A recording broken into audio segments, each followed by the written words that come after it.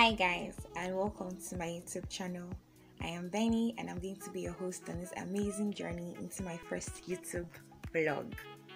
Now in today's video we're going to be going over some basic tips for some basic shaping of nails. We'll be covering coffin, which is also known as the Berliner shape, almond, round, stilletto, and the beautiful tapered square. Can I just say that tapered square is like my amazing and most best shape for nails. So I'll be going into details on each nail style, so if you're interested in nailing any of these shapes, stay tuned.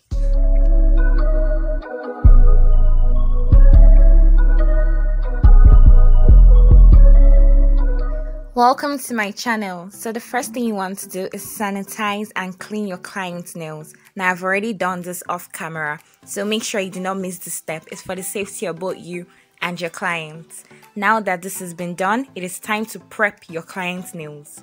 So the first thing you want to do is push back your client's cuticles. This is to remove any dead dry skin around the nail bead area. This is to ensure that when you're applying your acrylic, your polygel, your dipping kit, or whatever medium you choose to use, the nails will not lift because it can definitely cause lifting.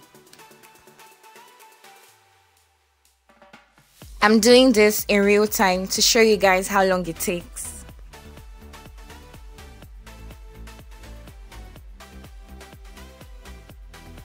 Alright, after I've pushed back our cuticles, I use the opposite end of my manicure stick, or if you're using a cuticle pusher, you can always use the opposite end to scrape out any dead dry skin around the nail plate.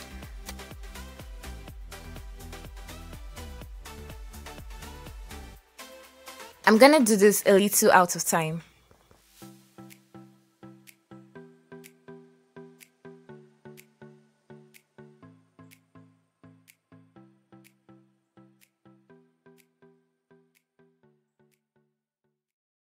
Then you go in with your flaming bead. Make sure that you're using a low setting on your e-file, and what you want to do is lightly get close to the side walls of your client's nails, just to further get off any dead skin around the nail bead area.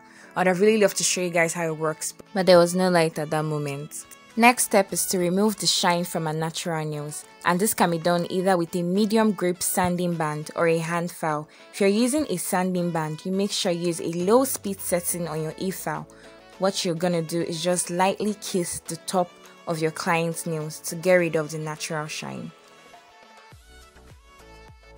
If you're using a hand file, you make sure that you're using a file that has a 100/180 grit. You're to use the 180 grit to lightly kiss the top of your client's nails to get rid of the natural shine.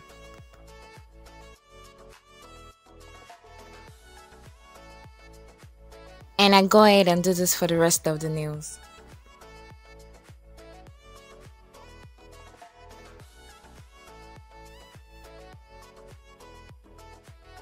Once you're done, you dust off those nails so you can have a clean surface to work with. The next step is to size her nail tips. You want to make sure that the nails fit perfectly from sidewall to sidewalls. It must not be too big or too small. It has to be the perfect shape.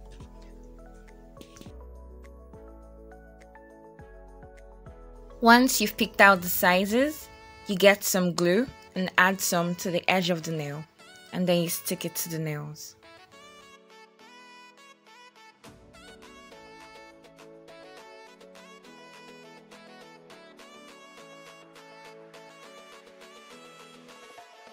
The first nail shape we're going to be covering is the coffin shape, which is also known as the Berliner shape. So for this nail shape, you want to visualize how long you want the nails to be, and then you cut a little longer. This is because when you're filing the nails, they become shorter. I like to take out the corners of the nails. However, this part isn't really necessary. I just like to do it to save filing time. And if you're taking out the corners of the nails, you make sure that you're cutting at an angle and not just straight down. As you can see, the nail isn't perfect yet, but with the help of the hand file, we'll be able to get that beautiful perfect shape.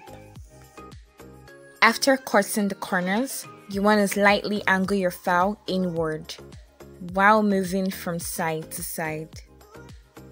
This helps to prevent you from overfiling one side and then the nails end up looking crooked.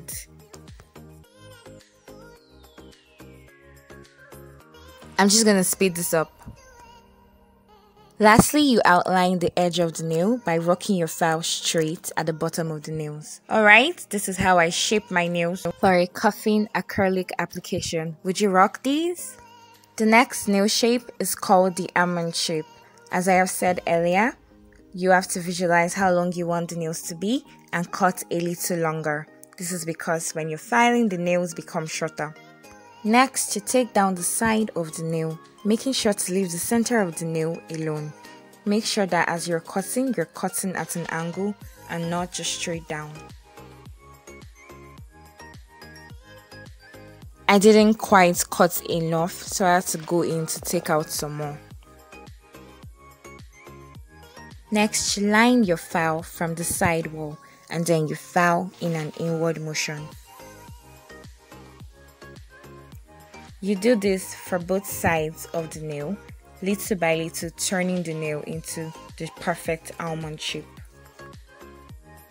Make sure you do not press into the side walls of the nails because this can cause problems later. It can cause lifting and that will be a problem for your acrylic application.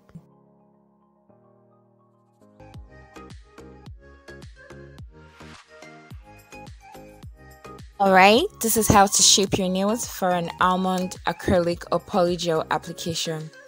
So beautiful. Alright, the next shape we're going to be covering is the round shape.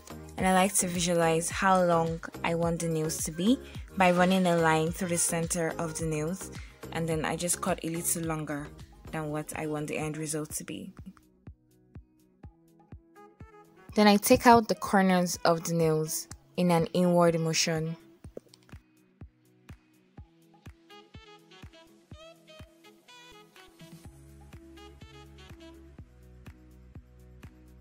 It was at this point that I realized that my hands went off camera and I'm so sorry about that. Next, you lay your hand file by the side walls and file in an inward motion from the left to the right side of the nail.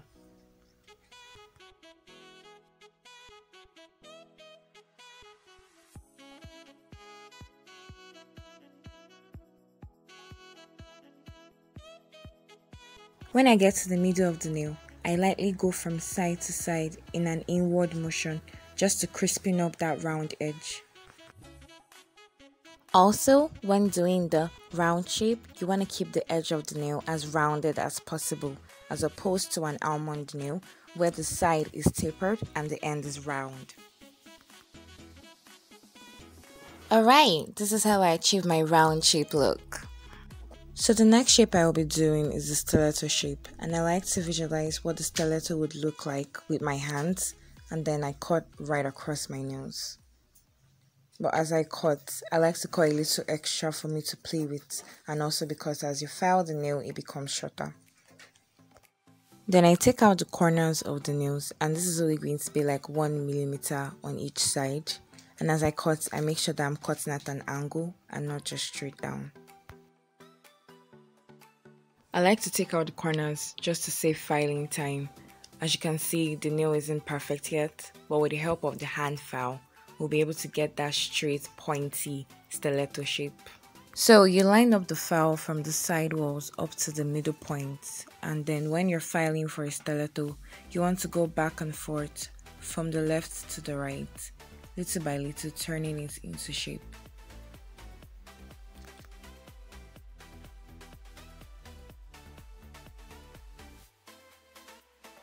Now to attain the sharp point, which is actually the fun part, you angle your file towards the middle point where you have your imaginary point, and then you continue to lightly file both sides to get the desired sharp shape.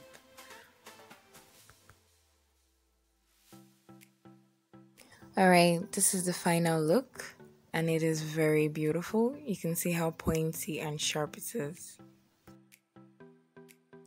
Lastly, we have the tapered square. Now when trying to achieve the tapered square look, you don't have to take out the corners of the nails.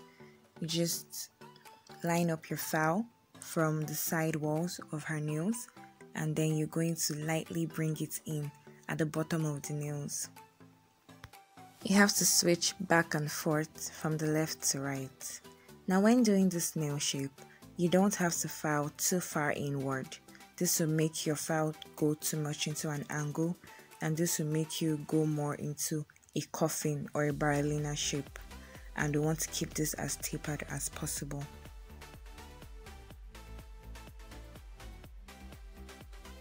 Lastly, you outline the edge of the nails with your file. You don't have to bend the file at any of the corners, rather you rock your file straight under the nail by keeping your file parallel to the end of the nail. And this is how it looks. Okay guys, so these are a few tips for 5 different shapes of nails. And this is the final look of the nails. Thank you guys so much for watching. Don't forget to subscribe to my channel and put on your notification bell. Also like this video, share and leave a comment. Bye!